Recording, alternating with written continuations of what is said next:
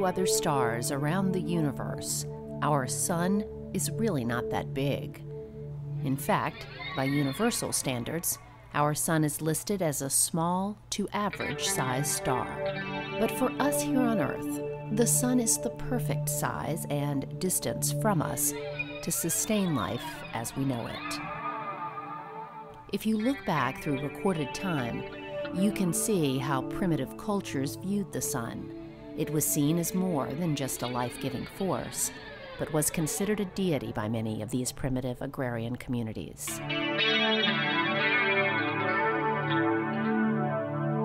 For these early cultures, the sun was an all-powerful god that helped the crops grow and dominated daily life. Of course, today, the idea of the sun as a deity is no longer a widely held religious belief, but the sun is still worshipped by millions of modern humans during warm months. As soon as the weather is warm enough, beaches around the world are crowded with sun worshippers working on their tans and lounging in the sunshine. While this behavior was once seen as virtually harmless, the world has become more educated, and we now understand the sun can be harmful as well. The sun, for all its benefits, daily rains down on Earth dangerous skin cancer-causing ultraviolet rays. We can protect ourselves with a healthy dose of sunscreen, but nothing works as well at protecting us from the sun's ultraviolet rays than the Earth's own ozone layer. Earth's stratospheric ozone layer is a belt of naturally occurring ozone gas that sits 10 to 30 miles above Earth and serves as a shield from the harmful ultraviolet radiation emitted by the sun. This layer filters out harmful sun rays, including a type of sunlight called ultraviolet B. Exposure to ultraviolet B has been linked to cataracts and skin cancer, and has also been linked to crop injury and damage to ocean plant life. Clearly, it is vitally important for all life on Earth to assure that the ozone layer continues working optimally. Because this layer is so important, it came as a great shock to scientists in the 1970s and 80s when they found that the ozone layer was in fact being damaged in some way. Scientists around the world began to see a shift in our atmosphere, finding that in some places our ozone layer was disappearing at a rapid rate. It found that the main culprit for this rapidly diminishing ozone layer was a man-made substance called chlorofluorocarbon, or CFCs. With alarm bells sounding, the worldwide community acted, and in 1987 produced the Montreal Protocol, which was designed to protect the ozone layer by phasing out the production of substances responsible for ozone depletion. It was also determined that we would need to monitor the Earth's ozone levels to better understand what was going on in the stratosphere. Since the original discovery of the ozone problem, NASA has led the world in monitoring the ozone layer. On today's episode of NASA X, we'll look back at some of those earlier missions and also explore the latest mission to monitor the ozone, called SAGE 3. We will follow the SAGE 3 team through the test phase to better understand how this mission will work and what we can expect when it is launched. We'll also get a better understanding of our fragile atmosphere and what we need to do to safeguard it for future generations.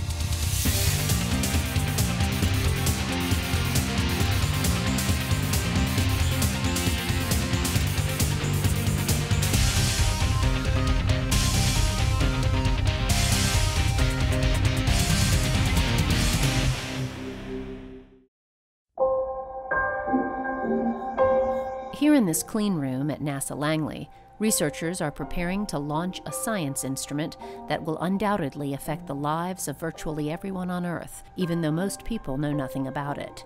It is called SAGE 3, which stands for Stratospheric Aerosol and Gas Experiment, and its main goal is to monitor the Earth's thin, protective ozone layer.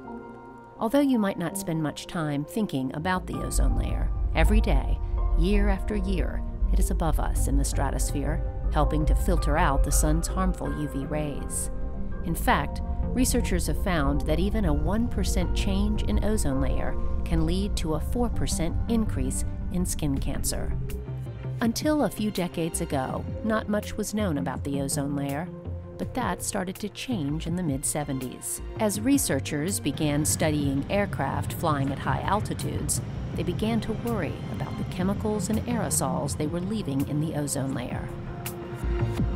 The problem started with, actually with supersonic transport, where there were some scientists who thought that the gases that were coming out of the back end of those high-flying aircraft, which would be up in the stratosphere, which is a fragile area, very little cleansing takes place, little water vapor, and that's where the bulk of the ozone resides. And so they were worried about the oxides of nitrogen and their effect on ozone. So that was like in the 70s, 74, 75, right in there. People started to do things and write papers. The papers that started coming out showed that human activity was in fact changing the ozone layer. To help increase our understanding, experiments were developed by NASA that could help us look into our high atmosphere and determine what was going on. One of the first experiments developed was called SAM, or Stratospheric Aerosol Measurement Experiment. This experiment was developed and flown on the Apollo-Soyuz flight and was the precursor for the future SAGE experiments. This was an instrument called SAM, Stratospheric Aerosol Monitor. It was flown on Apollo-Soyuz in 1974, I believe. And the way it works, it's a one-channel instrument. It looks at 1 micron light, so in the near infrared.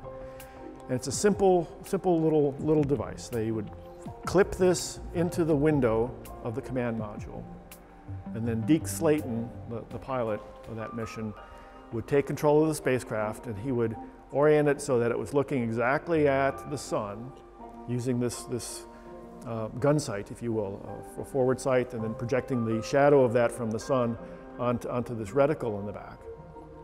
He'd center that up, and then he would put the spacecraft into inertial mode, and it would just stay there pointing at the sun as it went into eclipse.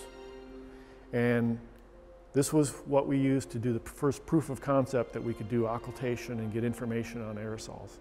This quickly led to SAM-2, which was an instrument that had one channel, but was the first one to really employ the technique that we use, where we have a scan mirror that effectively scans this across the sun as it sets. And that's how we get our extraordinarily accurate altitude registration that is the hallmark of the SAGE technique. So we got SAM-2, that flew for 16 years. But the orbit was such, it's a high noon sun sink, meaning it comes over the equator at high noon or midnight, and therefore the occultations are all either in the Arctic or the Antarctic. So that's good, but it's not going to give you a global perspective. After the 2 SAM missions, NASA developed the SAGE-1 mission that flew in 1978. This new satellite system added several new instruments for measurements and was working well, developing a global database that helped the understanding of global trends in stratospheric ozone. Unfortunately, after only 3 years in orbit, the power system on the satellite failed, leaving the still functioning instrument unable to continue. The next instrument was called SAGE-2, and unlike the mission before it, it lasted nearly 21 years and was crucial in confirming that human-driven activities were changing the ozone layer. In fact, the damage was so significant that researchers found a large hole in the ozone layer over Antarctica. But the ozone hole discovery really caught everybody flat-footed. And that was in '85, a paper by Joe Farman, British Antarctic Survey. He measured ozone column during the year, every month. And he noticed from the late 70s, all of a sudden the ozone column kept decreasing. The monthly column of ozone above the Antarctic was going down drastically in the month of August. In September and then October it would come back. And so as a good experimentalist, what Joe did was he went and tested his instrument, took it out to Boulder, Colorado, where the standard instrument of that type was, compared to it, everything was fine. And so he wrote a paper in Nature which tied chlorine, chlorofluorocarbons, chlorine in the stratosphere to ozone reduction. he was finding chlorofluorocarbons everywhere. So Joe tied these two things together and guessed right. So the dynamicists thought it had to be dynamics, photochemists thought it was photochemistry, and the race was on, and the chemical manufacturers got involved. So that phenomenon was something very new in terms of what it did, and it pulled the entire world together, including the chlorofluorocarbon manufacturers. Scientists around the world began looking at all the data and quickly determined that immediate action had to be taken to stop this ever-expanding hole in the ozone layer. After we did our detective work and demonstrated scientifically that it was chlorine that was the problem, they went ahead and presented that to all of the various governments around the world, and the outcome of that was the Montreal Protocol, which was a treaty signed by virtually everyone on the planet that was designed to protect the ozone layer by limiting the use of, or in some cases banning, certain chemicals. It was signed in '87, went into effect in '89. Chlorine peaked in roughly 1997, and data from SAGE 2, which was the precursor to SAGE 3, a very long-lived mission, 21 years, showed clearly that when chlorine peaked, the ozone stopped declining, and there's some hints of it starting to recover. That mission ended in 2005. So with SAGE 3, we're going to be coming on here in the 2016 timeframe through 2020, and the expectation from models is that we'll be in a period of recovery. We should have recovered roughly half of the ozone that we lost from 1980 to 1997. So that's why we're doing this mission, is to figure out what the pattern of recovery is, whether the models are showing the same pattern of recovery. If they're not, what subtle things are they getting wrong in their model that will help improve their ability to predict future changes.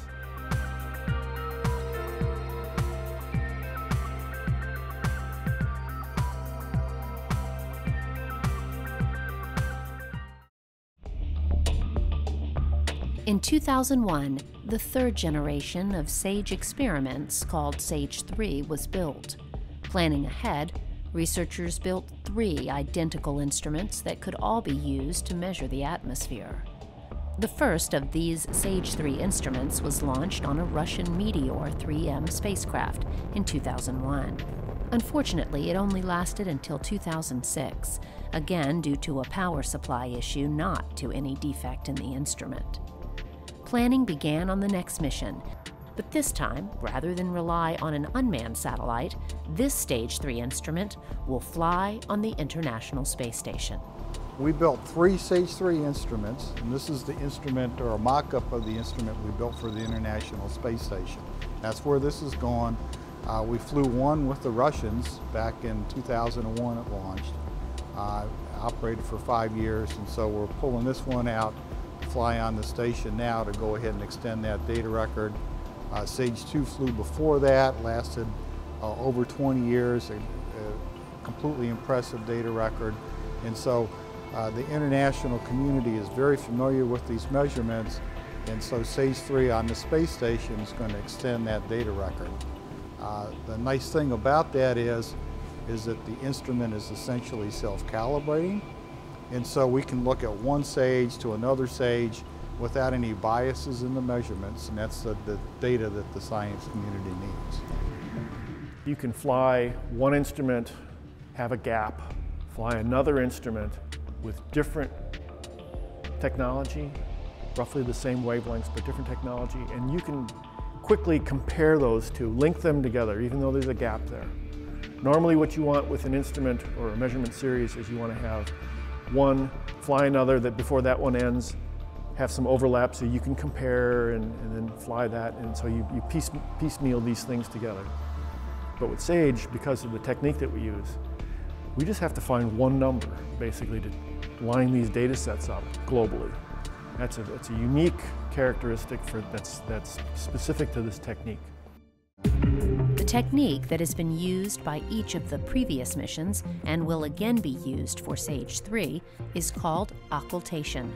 The astronomical definition is the temporary disappearance of one celestial body as it moves out of sight behind another body. In this case, SAGE 3 will be in orbit around the Earth, with its instruments pointed toward the Sun. As it rotates around the Earth's shadow occults or blocks the Sun. The science is looking at the Sun or the Moon and using that, essentially that backlight to illuminate the atmosphere and allow you to scan it and look at the different chemistry and composition of the atmosphere in a really good vertical profile, because you're looking at that really strong source that's backlighting the atmosphere, and you're scanning through the atmosphere back and forth, and it allows you to look at things like ozone, which has been a product of SAGE going back, all the way to the beginning, to things like aerosols. That's another big component lately. SAGE 3 was designed, this version of the instrument was designed to be able to pick up channels that would give us aerosol data. So when you have something like a volcano go off, it throws a bunch of particles, what are called aerosols, into the atmosphere, we can see that. Something like things like optical density can be derived from the data that SAGE provides. Although this instrument was originally built in the 1990s, some major hardware has been updated to make certain it can handle a modern workload. One of these new pieces is called the Hexapod, and it was built and delivered by the European Space Agency to help point the science instrument in the right direction. One of the things that working with space station, it's not as stable, constantly stable as a free-flying spacecraft. It has to be able to move at such a large structure, and it has to accommodate various attitudes because of visiting vehicles, and they occasionally have to reboost their altitude. So to be able to accommodate that varying attitude, it was conceived even back in the early 2000s that we would need some kind of pointing platform. And so there was an agreement struck with the European Space Agency to provide that course pointing platform, and that's what the Hexapod is, and that was delivered earlier in February of 2015 from Thales Alenia Space in Italy under contract to ESA. So that provides us point and control so that we can take the sensor and point it directly at the Earth, and then be able to look off to the limb to where the Sun and the Moon set and rise. There was a whole parallel effort to come up with the rest of the equipment that was needed to actually make it work on space station, and that's been the bulk of the effort, I'd say, for the last 2.5 years. Designing, building, testing those individual subcomponents. We had a whole new subsystem called the Interface Adapter Module, which is essentially the brains and memory for the payload. It interfaces the space station, provides power distribution, records all the science data for downlink to the ground. That whole unit was brand new. It was basically designed from the ground up. There are also 2 contamination monitoring packages that allow the team to monitor and react to contaminants coming from the space station. And finally, a disturbance monitoring package that detects vibrations on the space station. And then all that whole instrument payload gets connected robotically to our second payload, which was really something that came about as an accommodation for flying on the space station in 2015 as opposed to the early part of the century. We originally designed the Heritage hardware, the instrument and the Hexapod, to fly directly pointed at the Earth to start, and the mounting locations on space station that are available in 2015 did not have that native view, so we had to develop a way to get that view that we needed, and that's where we came up with what's been referred to as a fancy 90-degree bracket, but we call it the Nadir Viewing Platform. And it replicates that interface at 90 degrees and allows our second payload to be attached to it robotically. So we actually fly up as 2 separate payloads. We install the Nadir Viewing Platform payload, and then we install the instrument payload to the Nadir Viewing Platform. Once this massive undertaking is complete, it is then up to the spectrometer on SAGE 3 to start analyzing data and begin downlinking it to the team on the ground. In typical NASA fashion, all of this data will be shared with researchers around the world, who in turn will share the information with policymakers and people within the general public. All this data is important because it helps us understand how we can better protect the planet.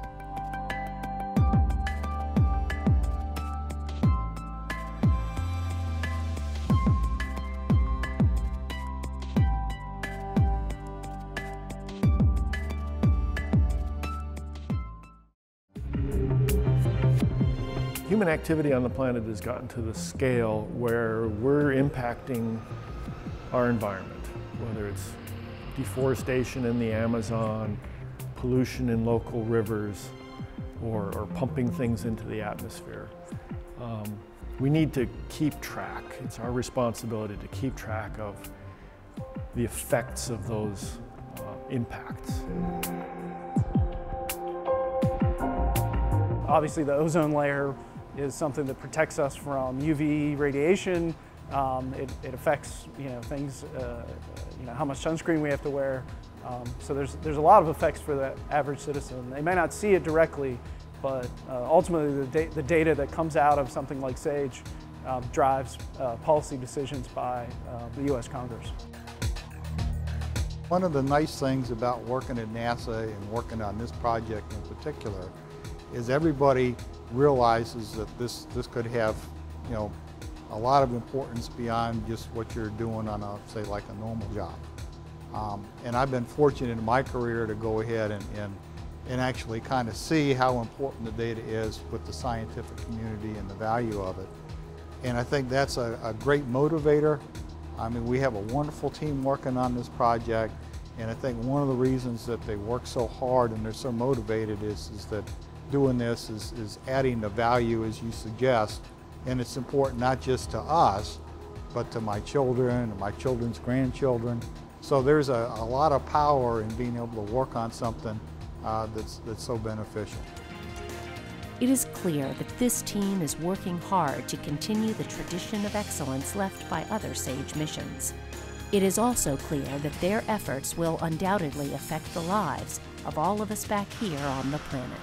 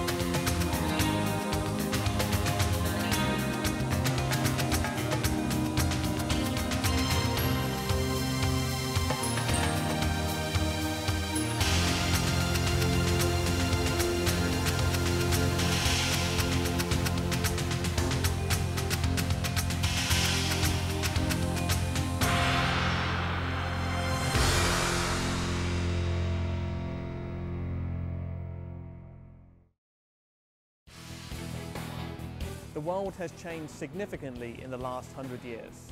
Just think, we went from just 1 horsepower back then to tens of millions of horsepower today. So what do you think the next 100 years will bring? I can't tell for sure, but I do know one thing. NASA will be there helping to lead the way. To find out how, follow me and the NASA X team as we explore the world of NASA to see what technologies are being discovered by the brilliant men and women who work there. Each exciting episode will go behind the gates of NASA, letting you see the technologies of the future today. So, like us on Facebook and follow us on Twitter right now to begin your exploration with NASA X today.